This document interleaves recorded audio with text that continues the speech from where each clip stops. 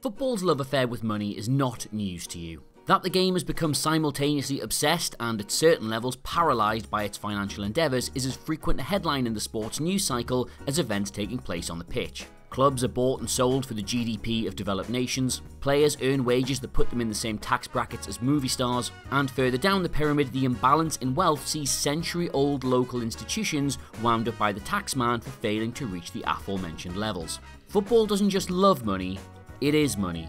But while the game is now home to some of the best paid stars in any sport in the world, and naturally the celebrity and cult hero status that comes along with that, the richest footballer on the planet is likely someone you've never even heard of.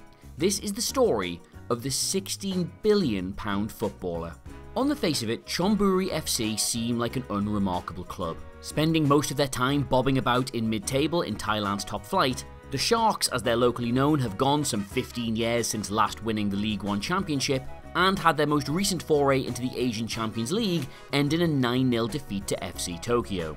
In fact, in recent years there's arguably only one thing about them that would register outside Thailand, and that's the identity of one of their players.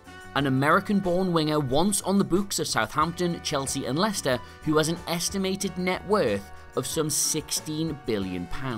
For context, despite their exuberant salaries and lucrative sponsorship deals, it's estimated that Lionel Messi and Cristiano Ronaldo have net worths of £500 and £400 million respectively. Roughly 1/40th of the wealth of this man, Faiq Bolkiah. How? Well, he's the nephew of the Sultan of Brunei, one of the globe's wealthiest people. Located between Malaysia and the South China Sea, the tiny state of Brunei has one of the world's highest standards of living thanks to its enormous reserves of both oil and gas. It is now the 5th richest country in the entire world by GDP per capita. A British protectorate since 1888, which meant while fundamentally a colony it still retained control of its internal affairs, Brunei was the only Malay state in 1963 which chose to remain so. It finally achieved independence in 1984. It was ruled then by Sultan Muhammad Shah, and remains governed by his descendants, the theatrically named House of Bolkiah. At its head currently sits this man, Hassanal Bolkiah. He is the nation's Sultan, Prime Minister, Minister for Foreign Affairs, Minister for Finance, Minister for Defence, Commander-in-Chief and one of the few absolute monarchs on the planet, but more importantly, the proud uncle of a young right-sided attacking midfielder. Born in Los Angeles, California in 1998, Bolkiah was relocated to England at an early age by his father, His Royal Highness Prince Geoffrey Bolkiah. His wish was that his son would be raised away from the wealth, the spectacle and the celebrity of his home heritage.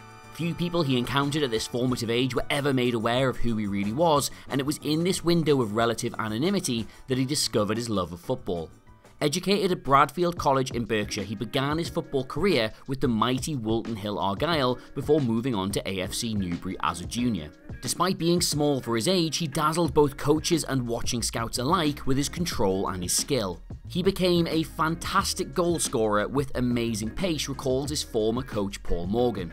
In 2009, he was snapped up by Southampton's academy, but sadly, the winger did not become the next Gareth Bale, heading off for trials with Reading and Arsenal prior to joining Chelsea at age 16. There he featured for the under-18s and on more than one occasion was involved in Jose Mourinho's now customary first team versus youth team matches at the training ground.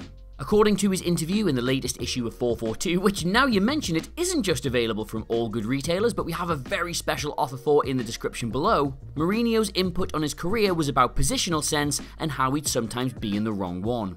And switch positions he did, moving from Chelsea's academy to Leicester's, where he signed a 3-year pro deal via a trial at Stoke.